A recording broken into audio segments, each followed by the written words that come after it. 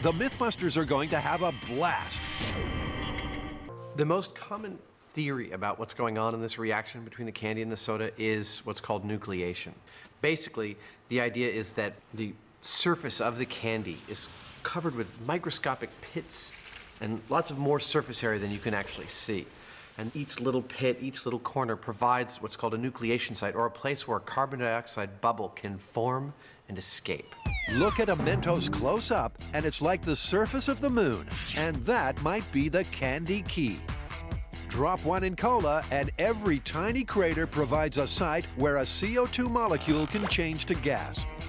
Because Mentos are so pitted, the theory is that millions of CO2 bubbles are formed in a very short space of time. And because the candy sinks and this rapid release of gas happens at the bottom of the cola, you get that famous fountain.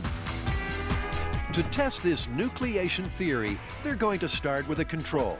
One regular mint Mentos dropped in soda water. And sure enough, it gets the bubbly party started. Now, to do a comparison.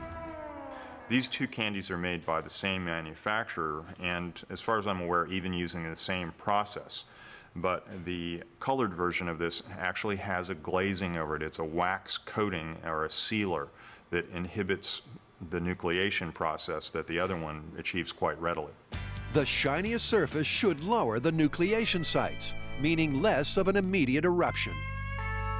That's not doing anything more than the wall of the plastic bottle itself. Sure enough, with the smooth Mentos, there ain't no whiz with the fizz. The Mythbusters can say they finally cracked the case of the candy and cola cascade.